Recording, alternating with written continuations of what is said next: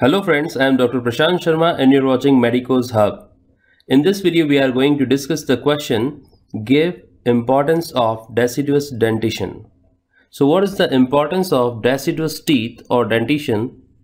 Deciduous teeth are also known as primary teeth or baby teeth. And the primary dentition period is from 6 months to 6 years. The general order of eruption of primary dentition is followed during their loss also.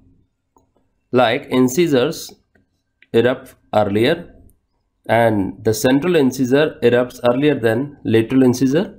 This is followed by the eruption of first molar.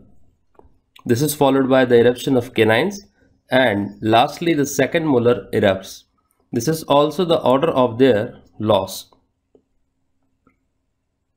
At the age of 12 to 13 years, dental caries are very high.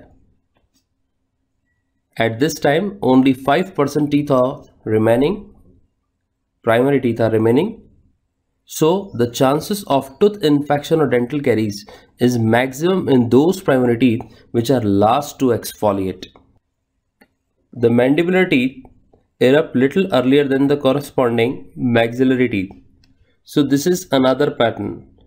First pattern which we have observed, that what is the general order of eruption is also the general order of their loss. Here the exfoliation of deciduous teeth that usually occur between 7 to 12 to 13 years of age, it follows the sequence of eruption with mandibular teeth shedding a little earlier than maxillary teeth.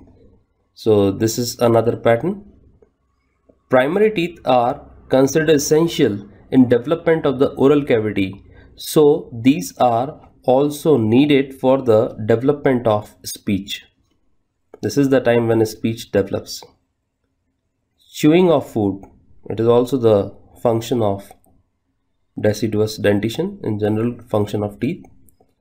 The root of primary teeth provides an opening for the permanent teeth to erupt. So the primary teeth basically guide the eruption of permanent teeth. So if primary teeth are not properly placed or aligned or erupted, then it will be probable that permanent teeth will also be affected. Premature loss of primary teeth results in malocclusion of permanent teeth. Then development of adequate spacing between the teeth is prerequisite for the development of normal occlusion relations between the teeth.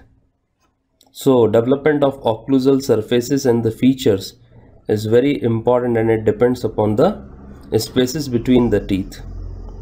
Now muscles of jaw and the formation of jaw bones also depend upon the primary teeth to maintain proper spacing for the permanent teeth.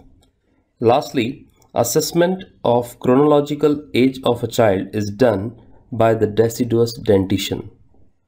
So this is the importance of deciduous dentition.